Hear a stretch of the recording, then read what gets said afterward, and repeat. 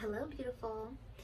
A lot of my lovely women out there, and even men who watch this, you guys are such giving people. You guys are so giving, and it's like a lot of the times I get asked, like, where do you get your confidence from? Like, I could have never done that. Like, where is all this confidence? And like, how do you have so much energy?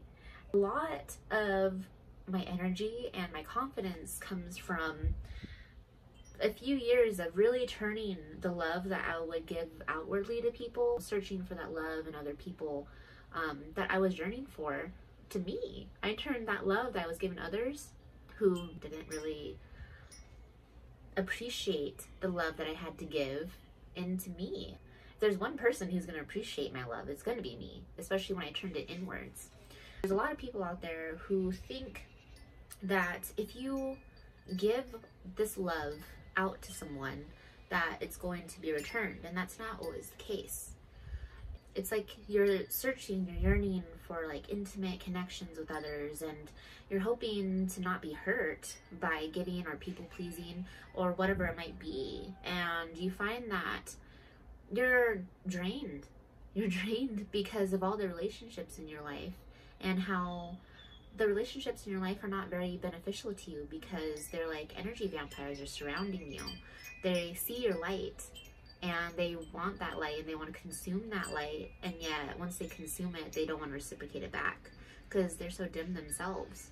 And so that happens a lot with my wounded empaths, and it is like a people-pleasing program that is within you internally. How do you switch that around? How do you switch around going from like drained all the time and having drained relationships to feeling energized and having intimate, loving relationships with people? And what I say is turn that love that you give outwardly to everyone to you.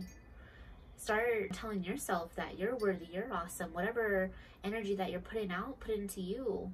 Put your hands over your heart space a lot of the time if you're not feeling loved or safe or secure within your own being, and turn that love to you. Give yourself the attention. Why is it that you can't work on your goals? Why is it that you can't work, for example, on your own like fitness and your health?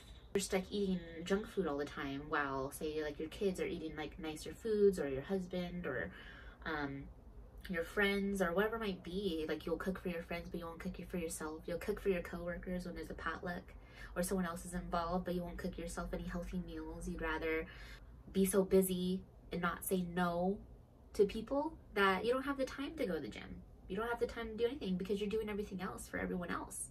You're not setting your boundaries with other people. That's really important to remember, is you're okay to set boundaries and it's okay to say no. Whenever you're saying no to other people, you're saying yes to yourself. You're saying yes to you.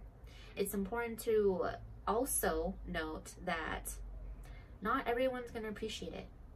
Everyone in your life may shift and turn, and you might have totally different people once you start setting these boundaries.